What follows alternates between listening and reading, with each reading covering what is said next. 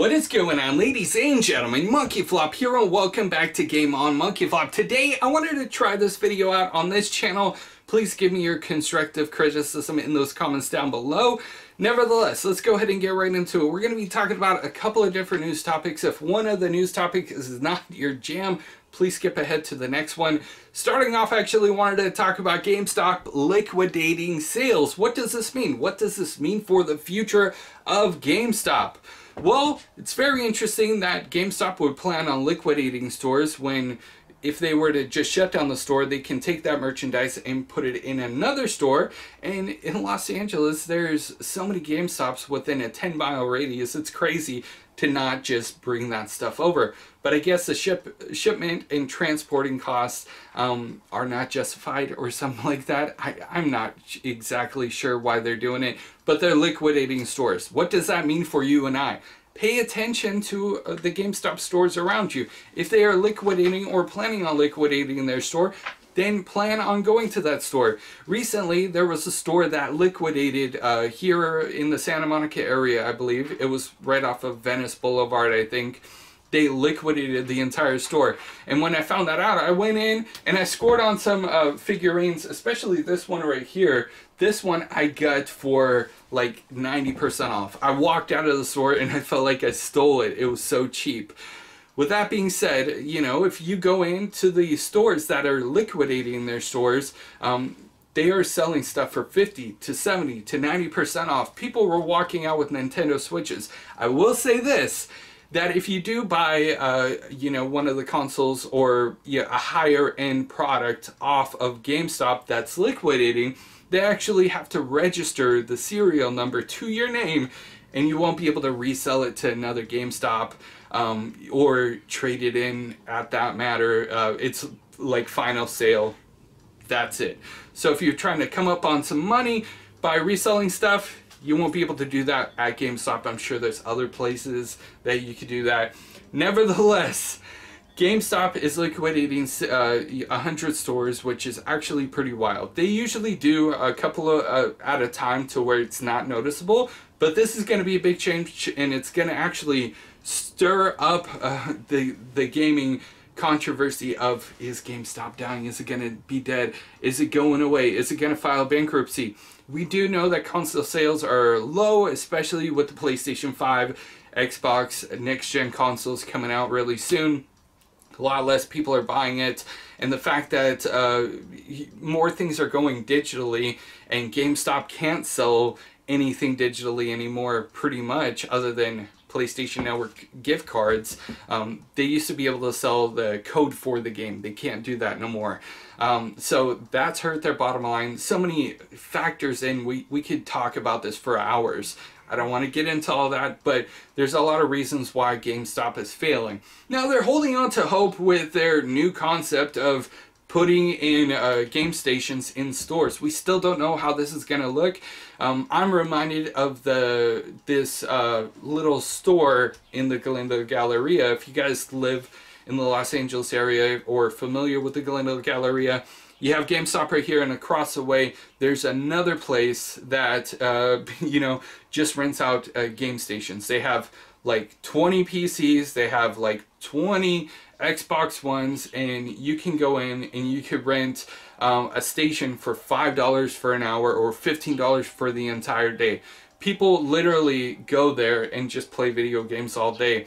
But what kind of scares me is the fact that anytime you go into that store, there's a good amount of people in those, you know, in renting the space, but it's not completely filled up. How's that going to look for GameStop? Are people going to want to go into GameStop to play video games like that? And is this going to work? Of course, they're going to be taken away from a lot of merchandise. You know, they're going to have to take a lot of merchandise out to make this space happen, which means they're going to sell a lot less stuff. That is what makes them the most money. I can't think realistically they have these stations open for free to the public.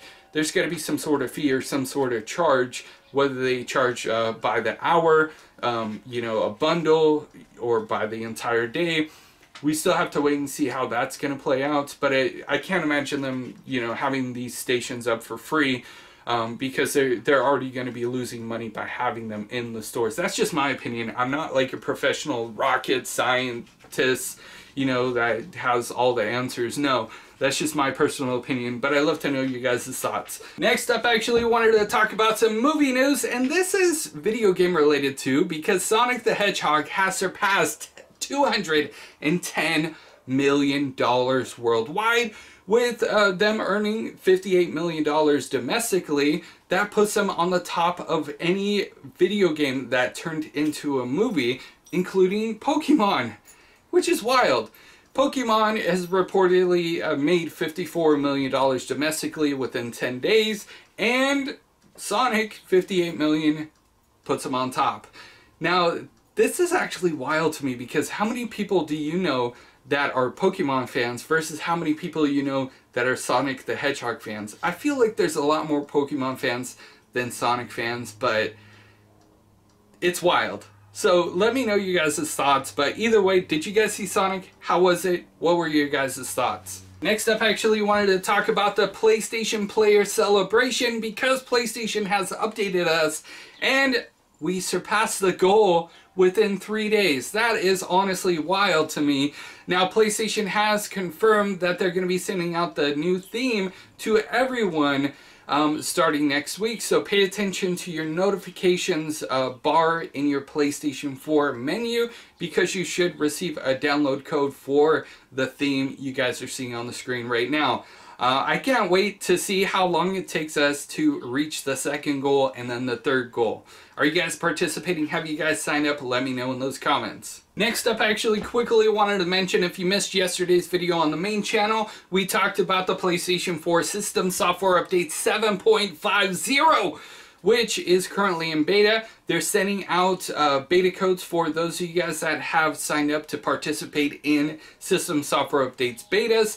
So pay attention to that if you guys want to participate. Remember, it is a beta and things will break, and I don't want you guys to go into thinking like, oh man, I'm going to be part of something cool, because this beta is just to perform system software performance and all that mumbo jumbo. It's just to enhance the performance of the PlayStation 4, system software stability, nothing new, no new features as we know of yet. But are you guys going to participate? Did you guys receive that email? I still haven't received that email. Funny, right? So now I wanted to talk about the PlayStation Plus Instant Game Collection. As many of you guys know, we're going to be getting Shadow of the Colossus and Sonic Forces for the PlayStation Plus Instant Game Collection for the month of March. With that being said, I honestly personally thought that when the announcement happened, a lot of people were going to be excited about Shadow of the Colossus and not so much about Sonic Forces, considering the fact that Sonic Forces actually got slammed by critics, and the people that bought it didn't enjoy it as much. And a lot of you guys, whenever I do the deals and offers of the week, a lot of you guys will actually comment that the game is not that good. But according to social media, everybody seems to love the game. And everybody was talking about Sonic Forces over Shadow of the Colossus, which in my opinion is very interesting. I could definitely understand, considering the fact we just talked about the Sonic movie doing so good. People are probably interested in the Sonic game. And fun fact that this tweet by PlayStation announcing the PlayStation Plus Instant Game Collection was the most liked tweet about the PlayStation Plus Instant Game Collection like ever. Ladies and gentlemen, thank you guys so much for watching this video. Let me know what you guys think about everything that we covered in today's video. Make sure to hit a like, comment down below, support your boy. If you guys are new, subscribe with those bell notifications turned on, and I will see you guys in the next news update. You guys are freaking awesome.